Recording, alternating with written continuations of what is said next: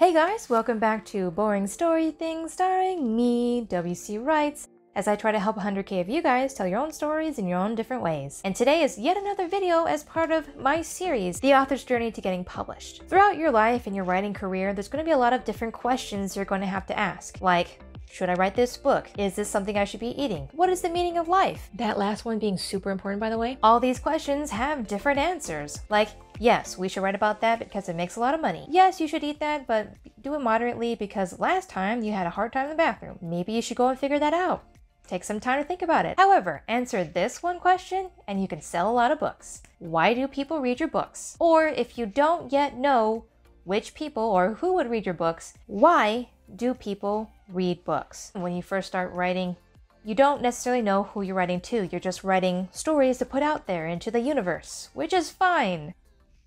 Sometimes. But most times, you're going to have to understand who you're writing for in order to write something that people want to read. Otherwise, you're just journaling. And journaling, while really cathartic and really helpful, does not pay bills. And so, if we're going as general as possible, I will give you 3 tips, 3 reasons why people read books. Reason/tip number 1. They are transported to another time and place. You can see this with all the best books. Harry Potter does this. Lord of the Rings does this. Historical books do this very, very well. It makes the reader feel that they are not where they are currently. Now, why is this important? For every single one of your readers, you have to realize that they live a certain life. If they are an adult, a working adult that is not in college, they have a lot of stress. Work, family, work, bills, work, hobbies, work, in that order. And a lot of people don't like focusing on that stuff so much. They want to leave the problems of this current world behind and go to another world where those problems are resolved. Unfortunately for some of us, I would be included, most people don't read to learn something unless it's a self-help book. And if you're writing self-help books, I will not be able to help you on this. If you'd like help on nonfiction stuff, go down to the channels linked in the description below because they can help you a lot more than I can. If you can properly put people in a different place that allows them to be in a time and in a place where they currently aren't, where problems are solved and things are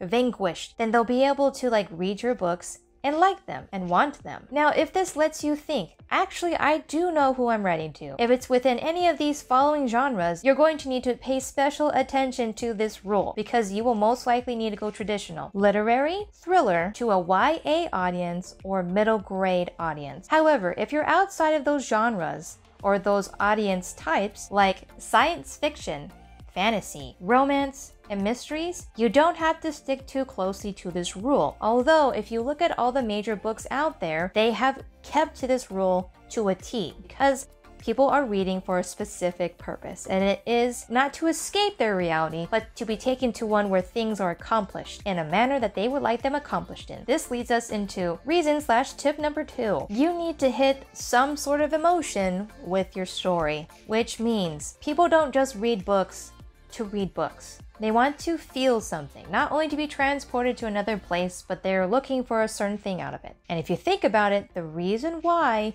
romance is the #1 best-selling genre of all time is because it helps people feel something, a certain emotion, think about it, that they may not be otherwise having in their lives. Other great emotions that people are looking for, no matter how old they are or young they are, is comedy, horror, and adventure. If you can have elements of all those different emotions in, usually just pick one that's very, very strong, people will read your book, especially if you really concentrate on getting that emotional beat, emotional response across, because people connect with emotions and people. If you can do it well, people will buy a lot of your books. Side note, if you still have no idea who you're writing to, which is totally fine, what you want to make sure is that whoever reads your book will enjoy your book. And very few people can do this well, so I would hope that you would know exactly who your audience is at this point, or at some point in the future. There are 4 different groups or 4 different categories that you want to hit and make sure will be satisfied while reading your story. Alright guys, and if today the tips I've been giving you has been helpful so far,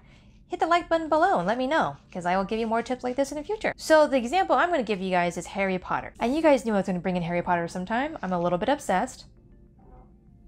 A little bit. First is young. You want to have someone who is relatively young. First, she had a young protagonist. They were all young. They were all in school. Second, old. She also prominently featured older and wizened individuals who helped guide people on the process. People like Dumbledore, McGonagall, Hagrid, and then male. The protagonist, is male, and so are all of his friends, except for like one person, which would be female. She is prominently in the book. She gave all of these categories enough attention so that anybody from those 4 different categories would be able to feel included in the story. My caution and word of warning to you guys is this: do not expect that you will be able to do this well if you're just starting out in the writing process, because let's be for real, it took J.K. Rowling 10 years to roll out Harry Potter. She had a lot of rejections as well. Even J.R.R. Tolkien took forever to write his books, and he hit all 4 of those categories, by the way. His book got published by the son of the publisher that was interested in his book years after he had started writing that book, but he still needed to like edit it and make it better. So figure out who it is you're writing to,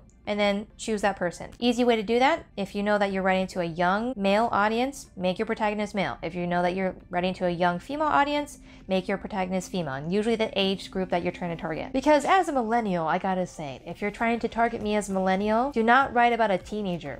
I will not read that book. And most millennials nowadays won't either. We do not care. Coming up on tip number 3, which is the 3rd reason that people read books, and specifically why people will read your books. It's that it needs to rank high on the emotional Richter scale. Compared to other books in that genre, in that emotional beat that you're trying to hit, you need to rank pretty darn high, which means you need to do some research. It's a lot easier nowadays than it used to be back in the 1980s, 1960s, 19-somethings.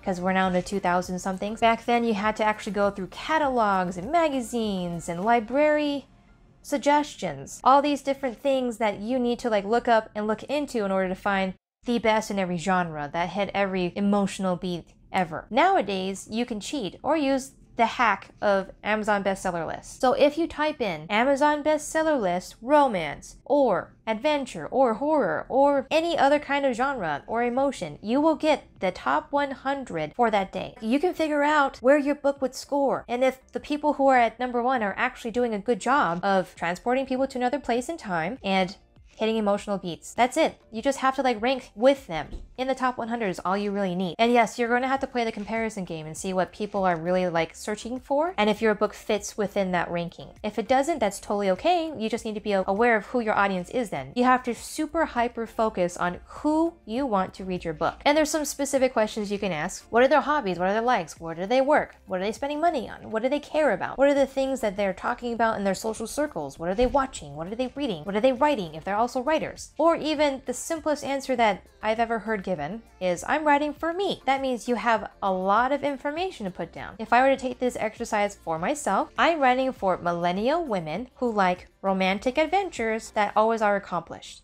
And they like to read, watch Netflix, sleep a lot, eat potato chips, talk with friends, work a 4-hour workday, spend money, usually on books, and or eating out. Favorite color's green, which I recognize may or may not be important to anyone outside of myself, and likes Harry Potter a lot. That's a lot of things I already know about my audience, and I can really use that to my advantage. Alright guys, so if you can now answer this question, you can sell a lot of books. The moment you know who your audience is, you know who to market to, and you can figure out where to find them. And if you have any other questions about writing or writing devices, check out my 2 videos to the side here. They're very informative and I have done them before. Other than that, what I'm gonna do is write my novel, the one that I'm writing for me. Talk to you guys later. Bye!